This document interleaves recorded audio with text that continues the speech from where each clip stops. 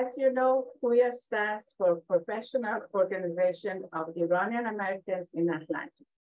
PUYA is an affiliate of CONUR and is a non-religious, non-political, and purely an independent organization, independent cultural organization or professional organization.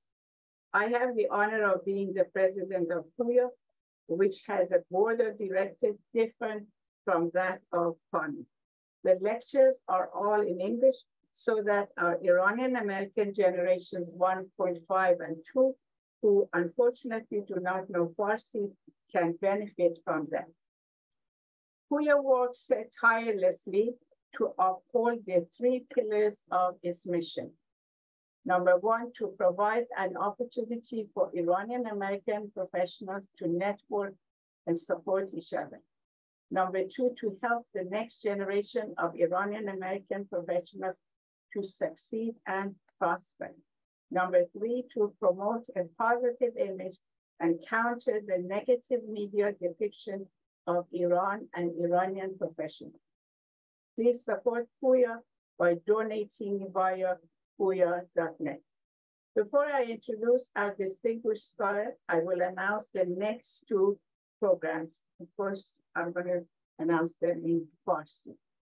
سه‌شنبه اول آگوست ساعت 7:30 شب سخنرانی خانم دکتر زری طاهری و نقد کتاب شعر ایشان تحت عنوان دامن به خاک می‌کشد ماه توسط خانم دکتر فرح نیازکار و آقای دکتر مرتضی جعفری. جمعه 4 آگوست ساعت 7:30 شب سخنرانی آقای هوشیار افسرزاده تحت عنوان افسانه نژاد عادل. سه‌شنبه 8 آگوست ساعت 7:30 شب سخنرانی آقای دکتر کیارش آرامش تحت عنوان سعدی و اخلاقیات ایرانیان. Now I am going to introduce Dr. Jasmin. Dr. Jasmin has a BA in psychology and a BS in sociology from the University of Utah, a master's degree and a PhD in psychology from the University of Georgia. She has been a professor at the University of Tennessee, Auburn University, and is presently a professor at Westchester University of Pennsylvania. Her research addresses health and well-being in adulthood with a specialization in later adulthood. She looks at the life experiences from a personal, social, and cultural view and believes that our lives are linked with others and the societies and the culture we come from and live in. She works with the World Health Organization and AARP, coordinating a project on helping create livable communities for people of all ages and backgrounds. She was also in the group that developed the UN Healthy Decade of Aging 2021 to 2031, trying to understand ways that we can help people live healthy and fulfill lives at every stage of life. She also writes a blog for Psychology Today, which has more than thousands of followers. She has written 4 books and more than 50 research articles on well-being in adulthood. In the spring of 2023, she was a visiting scholar at Friedrich Alexander University in Germany, where she worked on a project on loneliness among older immigrants to Germany. Thank you so much, Dr. Tahmaseb, for accepting our invitation and on behalf of PUYA and CONUR. I thank you immensely for actually giving us this opportunity. And thank you so much, and we are all here. Please come. Thank you. Thank you very much for inviting me to do this. I'm looking forward to presenting some information and maybe having some conversation and some questions. I have some slides. I'll go ahead and share those. And I will try to keep the conversation, the presentation in a conversational, casual tone so that hopefully we can have some conversation towards the end with some suggestions from you and some questions and answers from me, but also from you. So I would look forward to your suggestions.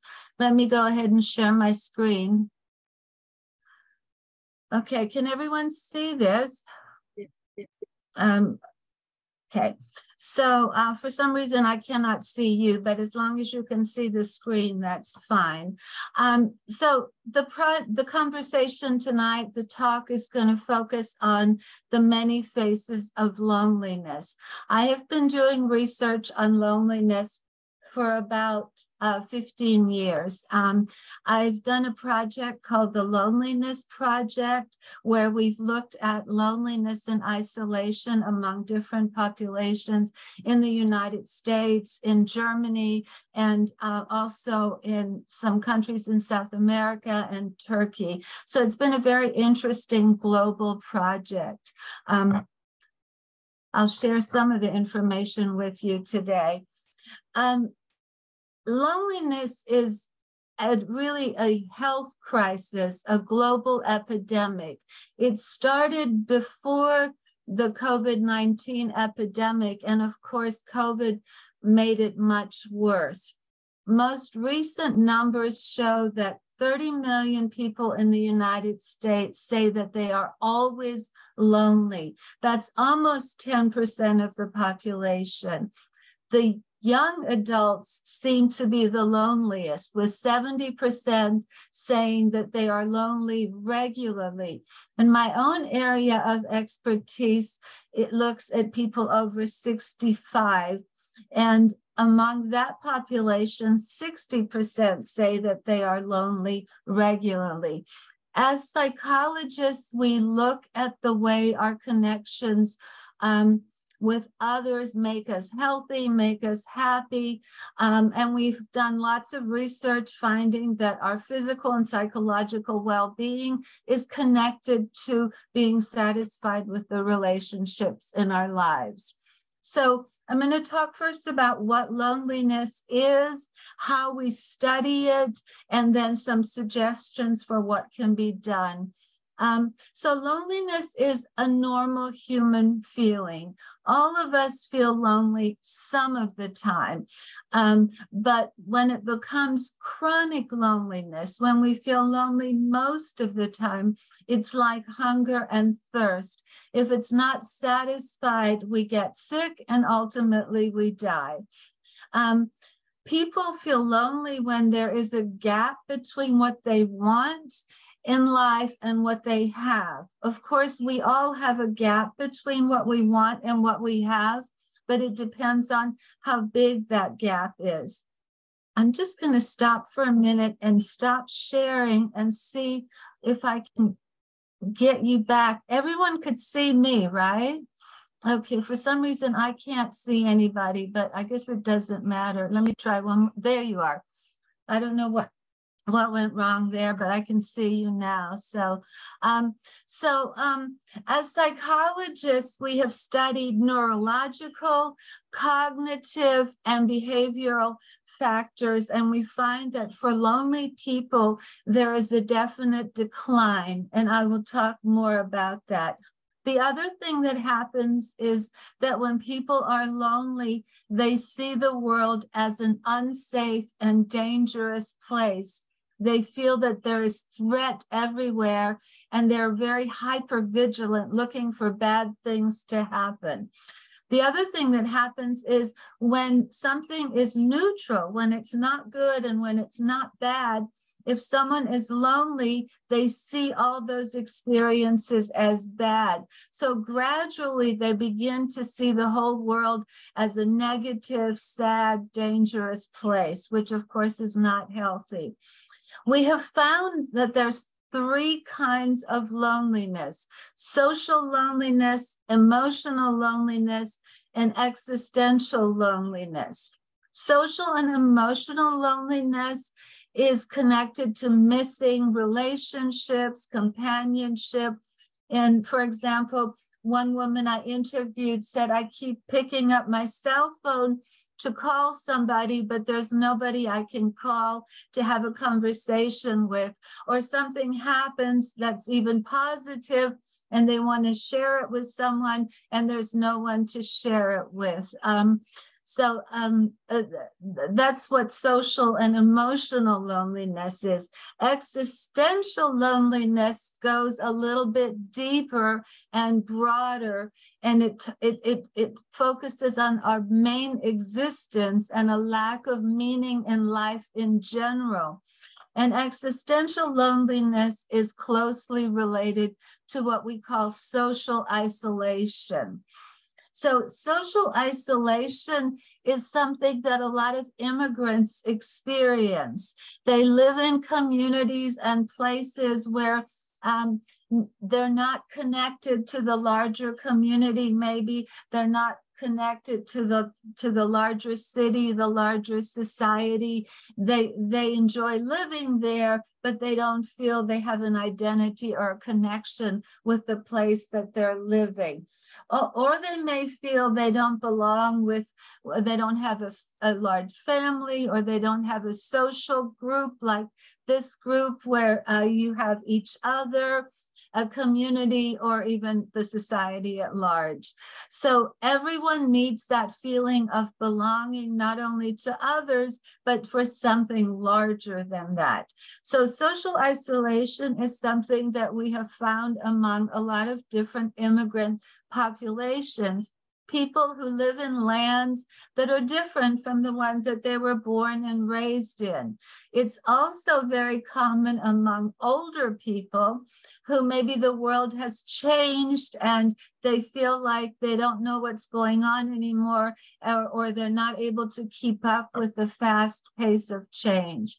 So the two go together, but they're not exactly the same thing. Loneliness is linked to social isolation, but it's a little bit different. So social isolation, to summarize, is a disconnection from the larger society where we live, feeling that we're not a part of that collective society, which causes stress. And psychologists have found that it can increase anxiety and depression. Some of the factors that lead to social isolation are feeling like one is lacking cultural competence, which can be anything. It can be language. It can be understanding how something works. It can be, I got a new credit card in the mail yesterday, and now in order to activate it, I had to go online, and it was very complicated. Even something like that is a sense of cultural competence. It can result from feeling discriminated against, discriminated because of age, because of gender, because of religion, ethnicity. It can also be because of chronic illness. When people develop a chronic illness, they have to go into this medical system, which is like a foreign country. It's like arriving at an airport where you have to learn, where do I change my money? Where's the taxi? What do I do? Chronic illness takes us to a whole new land that we have to be familiar with. Or it can come from feeling a lack of control or helplessness, maybe as a result of one or more of the other factors. So the thing about loneliness that's important is that it is subjective. It's dependent on your personality. For one person, maybe one friend is enough and they don't want more friends. I was joking with one of my friends that we're so busy, if we're going to meet some new friends, we have to give them a questionnaire to fill out to see if we're compatible. So it's dependent on what your needs are, and each person has different needs. It's also important for us to know that all of us are lonely some of the time. When it becomes regular or most of the time, then we have physical and psychological health problems. And I'll talk about what some of those are in a little bit. The other thing is that when people are lonely, they may feel they have no control, or they feel helpless about changing their relationships. They feel that they should be grateful for any attention they get from anybody, instead of saying, I want to do this and this, or can we do this and this? They feel they should be grateful for anyone inviting them, anyone visiting them, and that leads to feeling of learned helplessness. So chronic loneliness, I'm going to talk a little bit about some of the research on psychological, physical, social, and cultural consequences of chronic loneliness. Psychologically, it lowers our self-esteem. Our self-esteem is the value we place on ourselves.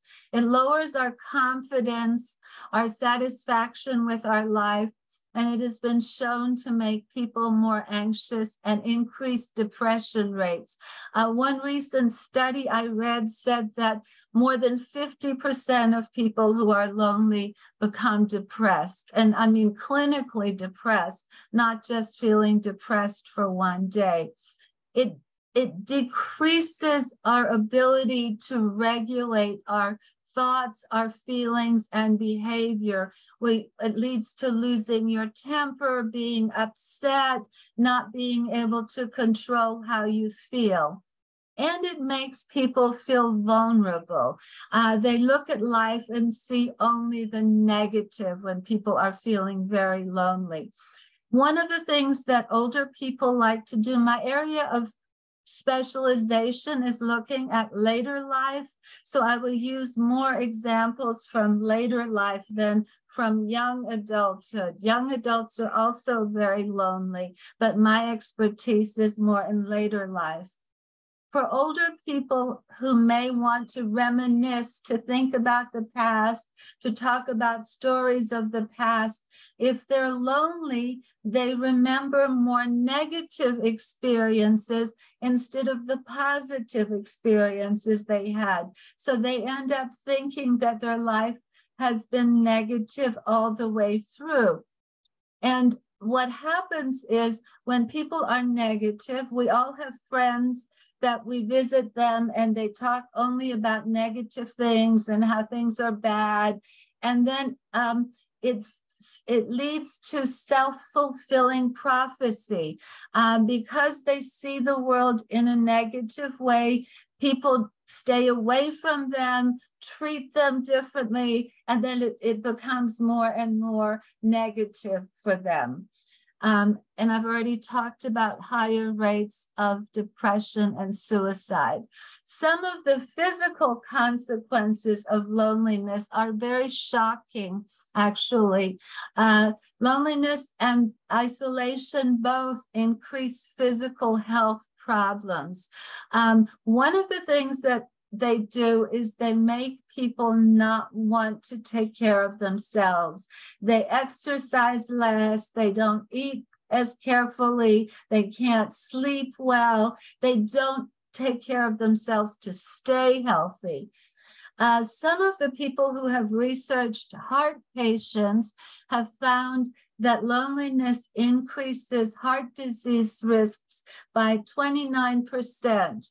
And 32% for stroke risk. So those are very high, that's 1/3.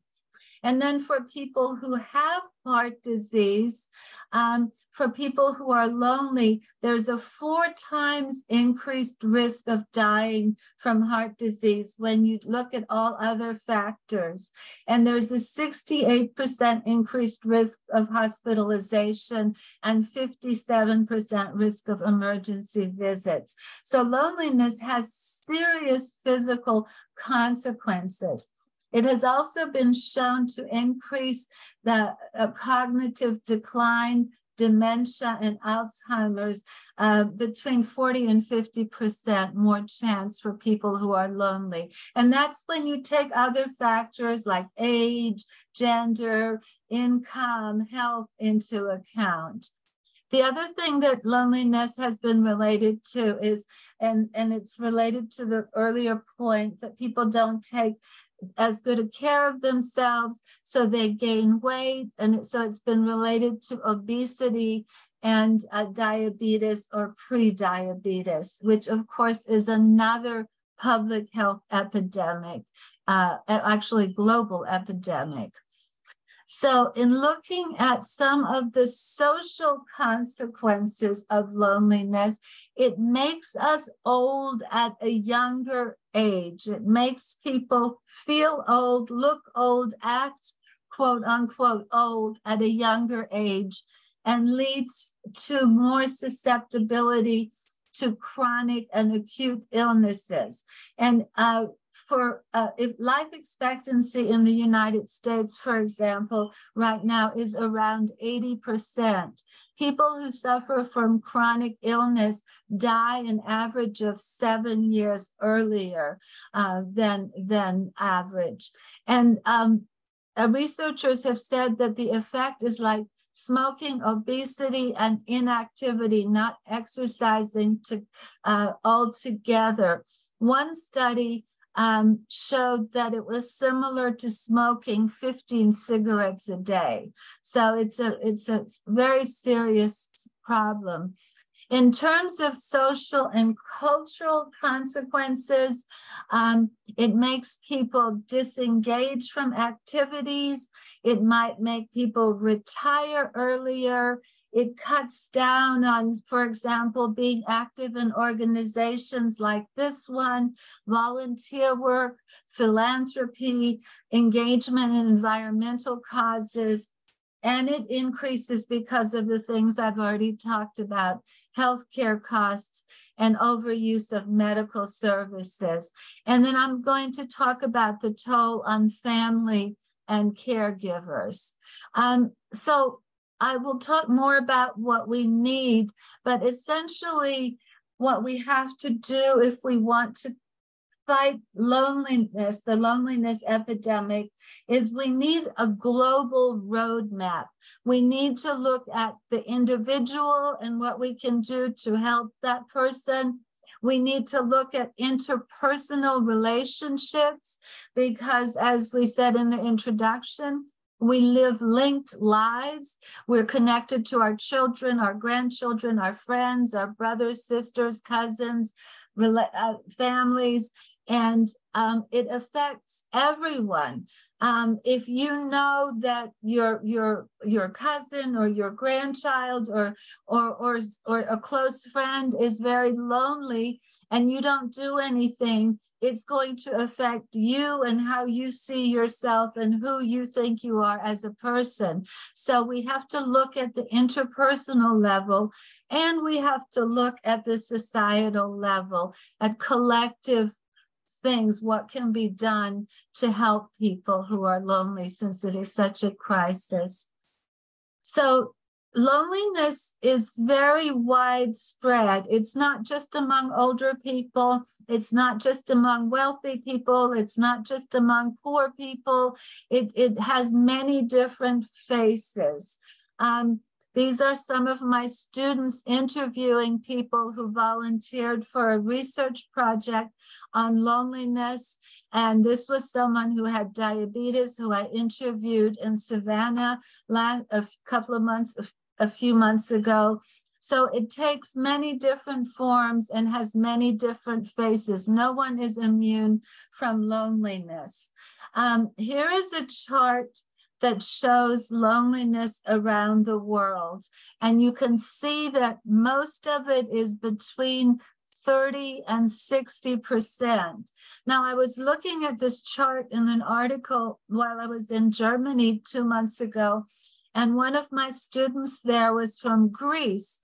And I asked him, I said, why is this percentage in Greece so high? And he said that many people live in small towns and villages, and all of the children and grandchildren have left to go to the cities. And so they miss their families and they feel lonely and they feel isolated. Here are some statistics from the United States. As I said before, 60 to 70% of younger and older adults say that they feel lonely regularly. 50 to 72% of baby boomers, those are people who are now in the 60s and 70s. Millions of Americans go 5 or 6 days without seeing or even speaking to anyone.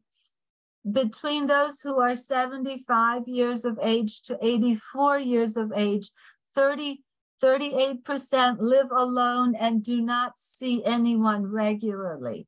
59% of those over 85 live alone and don't see anyone. And 4 million Americans say that television is their main companion. And so you can see that it's a very, very serious public health crisis. And I'm going to go over some of the situations that result in loneliness. And I have a picture of a tree trunk here because a tree is like a person. A tree needs air, it needs water, it needs to be taken care of in order to survive. And people need all of those things as much as trees need all of those things. So these are new statistics from the United States. 25%, 1 in 4 Americans live alone. And studies have shown that for older adults who live alone, the chance of dying earlier increases. Immigrants have often dispersed families all around the world. And so they make up a large percentage of the United States population. Poverty is very high, and people who live in poor neighborhoods often don't have the resources, they don't have transportation, they don't have the money, it may not be safe for them to go anywhere, and so they isolate in their homes. And then, of course, fear of crime. Just in 2023, almost 14,000 people have been killed by crime. So for people who are lonely already, those statistics make them not want to leave the house and makes it worse. People who have chronic diseases or functional impairment, maybe they cannot hear, or they have trouble driving at night because they cannot see well. Those things result in people self-isolating. The other thing that has happened more since COVID is that people volunteer less. And so as a result, people who are retired have less to do. They're afraid of being contagious, and so or they don't know what to do, and so volunteerism has declined. And then, of course, I'll talk more about digital life and online connections, but some of the research shows that some people spend 10 hours a day online. And then I've done a lot of research, and one other area of my research looks at the ways in which the environment can help us stay healthy and happy in later life. And there is a lot of alienation from the environment, where people don't have access to green space, they don't live in neighborhoods where there are no parks, or they live in remote rural areas where they don't have support networks to get out. There is a campaign that I've been working on with others in the United States. It started in California, called the 10-Minute Walk campaign. And the campaign is to get everyone out walking and to make sure everyone in 10 minutes can walk to some kind of green area. So that's, I think, a great project, and hopefully it will continue to take off.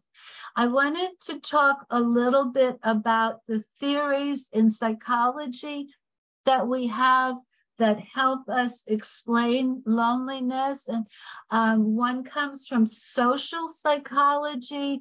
Social psychology looks at the person in society, and it says that when people are lonely, they have more negative interpretations of life. I've already talked about this, but they also have more negative views of relationships, of their future, they don't see any good things in the future coming up. Another theory is related to stress and how we cope with stress. And this theory has shown that when we feel lonely, we lose our ability to cope with stress. So when something stressful happens, it has a very big impact on us, and a negative impact. And then social resource theory looks at the fact that people who are lonely slowly lose the resources they have, and then they have no place to turn when they need help. And finally, self-control and efficacy talks about how people lose their ability to feel that they can have an impact. So, for example, if you feel that you need to lose weight and exercise, if you have low self-control and self-efficacy, you think, well, no matter what I do, nothing's going to change, so I might as well not do anything. Another very important theory is called socio-emotional selectivity theory. And what this theory talks about is, as we go through life, we look at the future.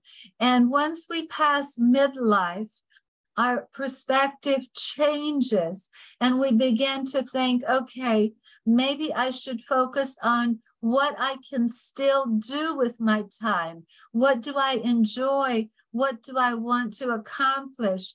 To use the slang term, to create a new bucket list. And what happens, and it's important for people to do that, to make plans that are realistic, that they can accomplish. But when people are lonely, they don't make any plans for their future. They have nothing to look forward to because of that negative outlook. So that's a very dangerous kind of place to be. I wanted to just briefly say that there are some problems with this research. I've been looking at loneliness for 15 years. And one of the problems is, how do you measure loneliness? There are many instruments, but there is also a stigmatization of victim blaming. If I say I am lonely, then people look at me like, what's wrong with you? Why do people not like you? Why don't you have people in your life? So sometimes using the word lonely makes people answer in ways that is not truthful, because they don't want to look like there's something wrong with them, that people don't like them. So it's victim blaming. So it makes identifying loneliness and preventing loneliness difficult because of the stigmatization that goes with it. One colleague who does research on loneliness said that the stigma associated with being lonely is very similar to the stigma associated to being obese. That somehow people blame the person who is obese. They blame the person who is lonely. So that's a very serious problem for researchers like me who look at loneliness. The other thing is that if there are political, ethical considerations that complicate the situation. We know that we need resources. We know that we need green space. We know that we need transportation. We know that those things make a difference. But politicians don't want to spend money on those things. And consequently, there is a denial of the loneliness epidemic, because otherwise people have to assume responsibility and take some steps to change it. So helping people live healthy lives is a human rights issue. And politicians often, prefer not to look at that or address that. I just wanted to put some questions out here that are some examples of the questions that we ask when we study loneliness. And you can see how people don't want to say, yes, I don't have anyone to be with. I feel left out. I feel isolated. So it's very difficult to measure loneliness accurately. There are also at-risk populations and at-risk situations for loneliness. So the research has found that immigrants are a high-risk group for being lonely. LGBTQ individuals, maybe their families don't accept them, society discriminates against them. Interestingly enough, older men who were very successful when they were working, who retire, are very much at risk because they're used to having people come to them and arrange things for them. And maybe now they have to do it themselves and they have to relearn those cultural competencies. Many minority populations, people who are victims of abuse, of course, widows often who live alone, and those who live, as I said, in poverty and unsafe neighborhoods, and those who have chronic health conditions. I've already talked about those too. So I wanted to very briefly talk about some projects and studies that I have done. We recently did a study looking at loneliness and isolation in the workplace, and we found that people who are older feel that they are more lonely and more isolated because they are discriminated against because of age discrimination. And so here are some statistics from the United States. Almost 40%, 37.3% are over 50, 15% are over 60, and 25% is going to be over 65 in the next few years. Older men and women are the fastest growing segment in the workforce, but the majority of older adults, 61% of all workers, 81% of older women experience age discrimination. And age discrimination makes people feel lonely and isolated in the workplace. Some studies have found that older workers are seen as less enthusiastic, less competent, less trainable, none of which is true, but those are perceptions. And that makes people self-isolate and not try for things because they feel that they're not going to be chosen anyway. Older immigrants, this is especially the case with older poor immigrants.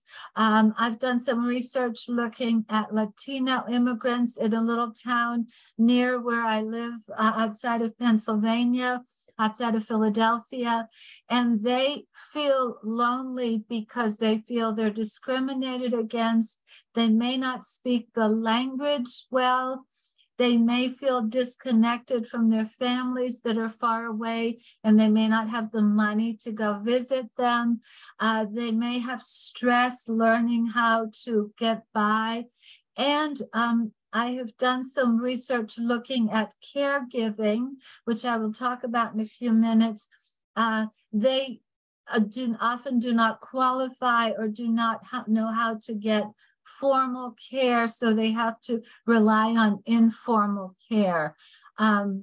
So that those factors increase loneliness and isolation. The other thing that happens is that there is a decline in intergenerational contact. I think it's so wonderful that your organization tries to build intergenerational contact, because we need more of that. Many children live far away from their parents and grandparents. I had a project called Intergenerational Learning Program, which is on here, that was sponsored by the World Health Organization.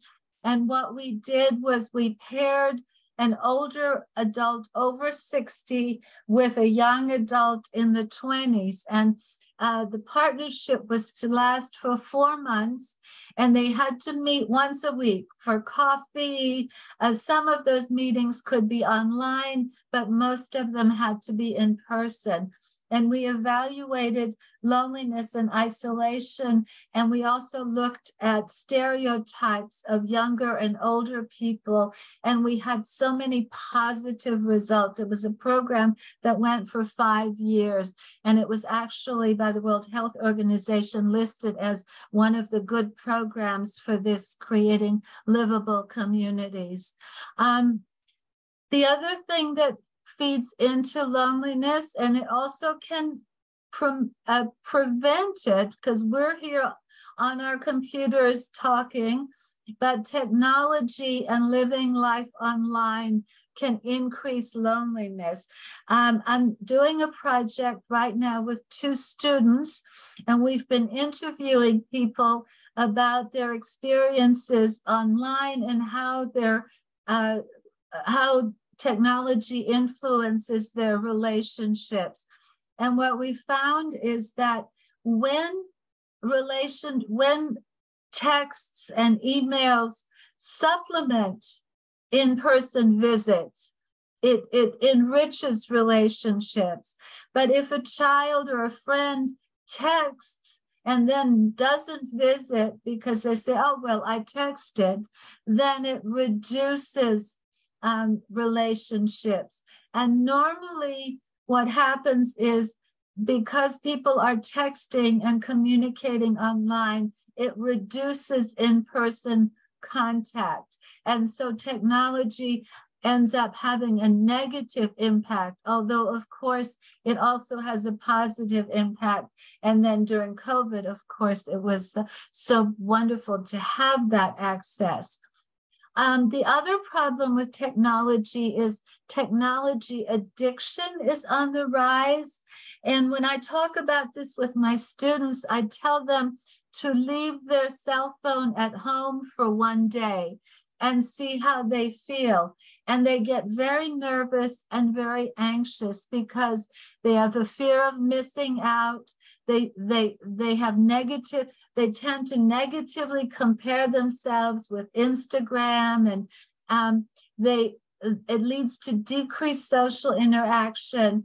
And then the other thing that happens is people get so used to, I just gave a talk 2 weeks ago in person to a big group, and it was the first in-person talk to like more than 100 people that I had given in 2 years, because they'd been on Zoom. And for the first few minutes, I was very nervous because I thought, I don't know how to do this anymore. It's been 2 years, 3 years since I've done this.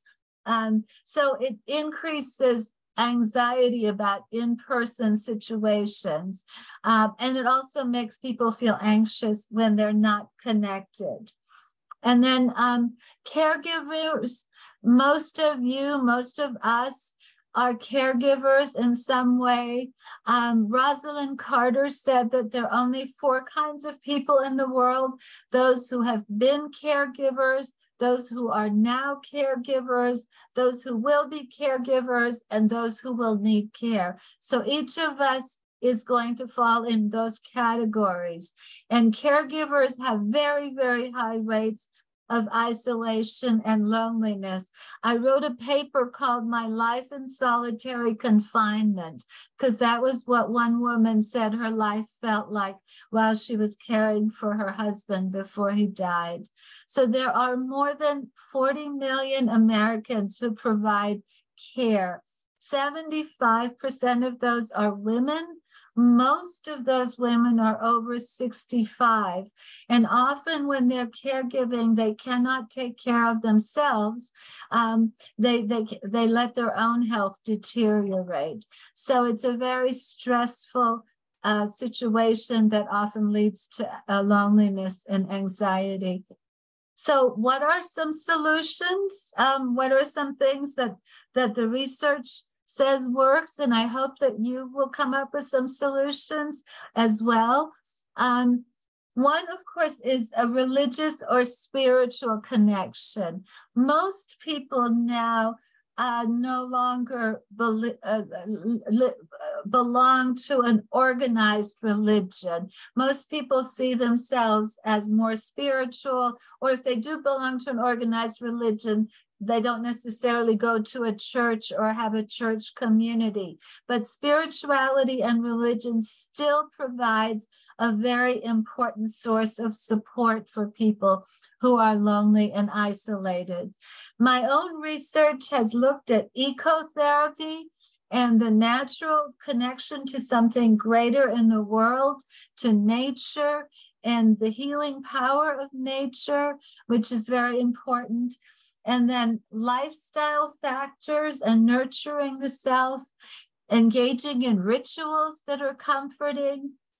And then I call it the 4 R's, which is avoiding rumination, which is continuous thinking about the negative circumstances that you're in, altering, increasing healthy thinking, making plans, taking control.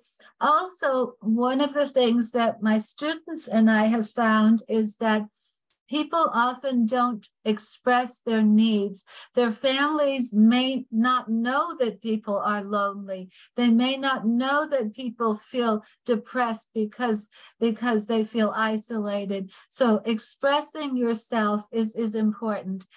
Adapting, recognizing that change is a part of life and that we all feel lonely sometimes. And as we get older, we do lose people and we will go through those periods, but we can come out on the other side. And accepting that it's not our fault, that we do not need to feel stigmatized because we feel lonely. So the other thing that, just to emphasize, the 4 R's focus on what the person can do.